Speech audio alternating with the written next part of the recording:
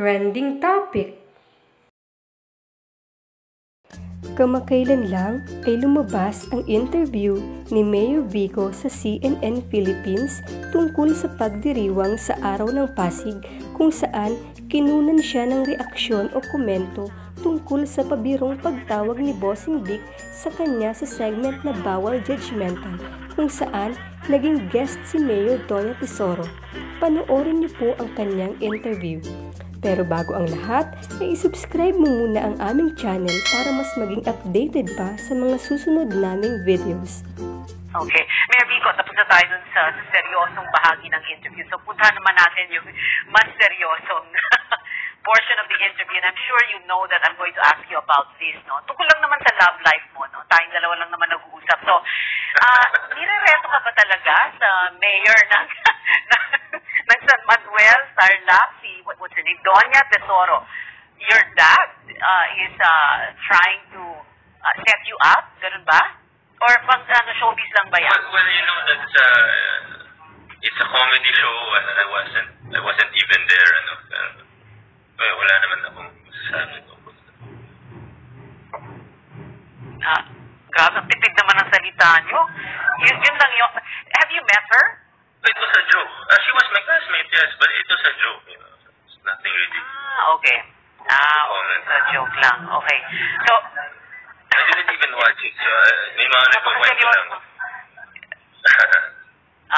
Okay. What did you think about it nung narinig nyo yun? Na parang, ano ba, parang si dad naman, parang ganon? Anong sabi mo? Wala naman po. Again, it's a show and I think she was a guest, so I don't think there's anything for me to say, really.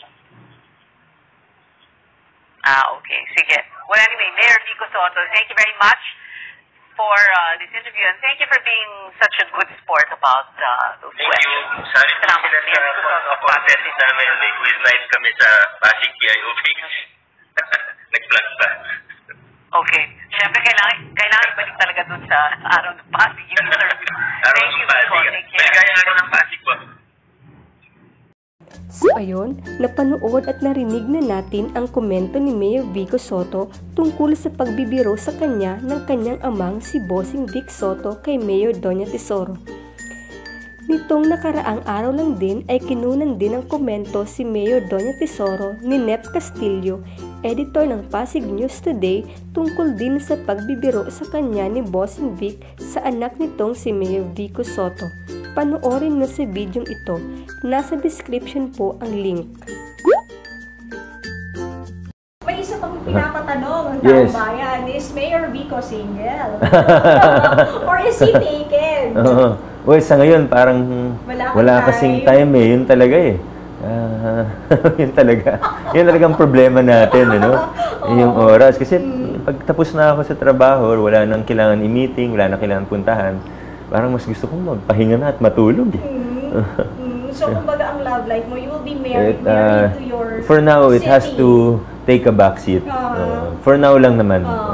Pero malay mo, may pasigenya naman na magpatibok ng puso mo. You're open naman to that, no? Tingnan natin, baka along the way, di ba? Oo, pero hindi tayo naghahanap. Ang priority talaga is... sana biglang magulat na lang ako, nandyan na pala. Yun, siguro, gustong malaman din ng mga nanonood sa atin, I'll be sorry if I ask, yung relationship status. I am single but not available. Patay tayo dyan. Anyway, I always use this hashtag kung titignan nila sa Instagram, I always use hashtag no time for love. Hashtag no time for love. Because I've established na. Kasi parang you're married to your work. Napakaswerte ng mga taga San Manuel na talaga. Diba? If you've seen mga mayors, talagang very busy kami. Wala na kaming, it's only 3 years, diba?